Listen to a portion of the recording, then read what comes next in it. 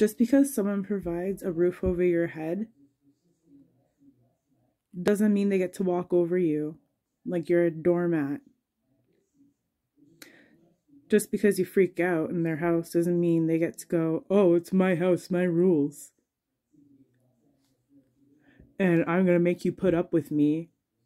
And if you scream or retaliate like that again, I'm going to call the cops. Blah, blah, blah, blah, blah. Because my house, my rules.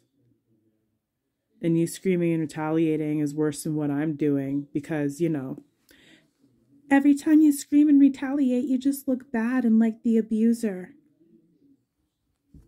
Because that's how my family treats me. But yeah, so anyone who puts a roof over your head doesn't deserve respect. I'm just saying. Just because someone give you food and clothes and a roof over your head doesn't mean they deserve your respect.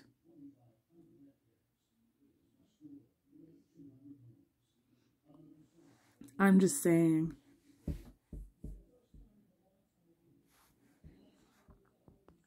It goes a lot fucking deeper than that. Something that my family fucking fails to fucking comprehend. They fucking fail extremely to comprehend that. How you treat a person goes deeper than just giving them a fucking roof and food and clothes. They can go fuck themselves and burn in fucking hell.